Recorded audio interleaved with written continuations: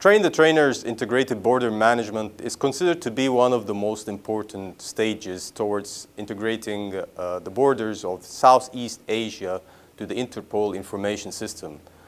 The participants in this event has previously received a basic Interpol policy and capabilities training with us, but in this event we deliver to them a more advanced course in a block of 2 weeks inclusive policy and capabilities and also Interpol instructors development course to enable them to deliver training back home in line with Interpol standards. The participants were really very highly motivated and they showed an outstanding performance.